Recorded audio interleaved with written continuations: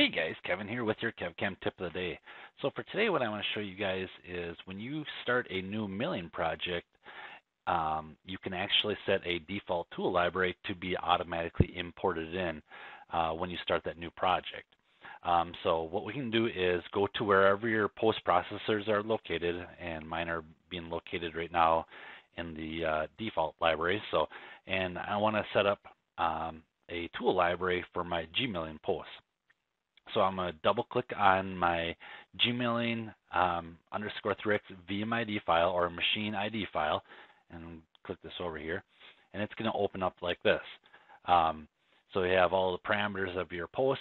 So now if you guys go over to the working style, and on the top of working style where it says working style right here, you guys can go to where it says machines tool table name.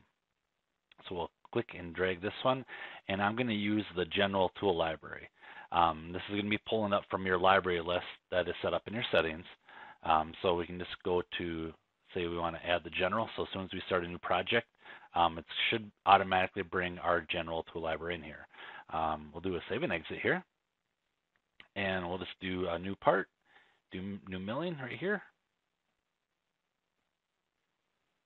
All right, now what we'll do is we'll just throw a quick coordinate system on here. Hit the green checkbox.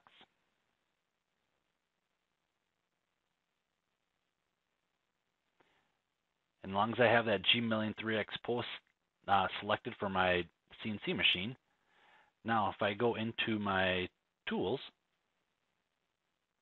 you will see it automatically downloaded all the tools that were in my general tool library.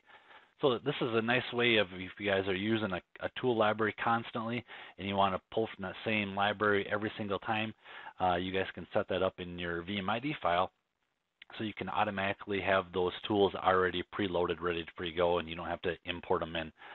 So every tool that I have in my general library is already here ready to go for us, and now I can just start programming my part. So just want to show you guys that for your tip of the day today. So how to get your tool library defaulted in with your post processor, so when you start a new CAM project, it will automatically bring that library in.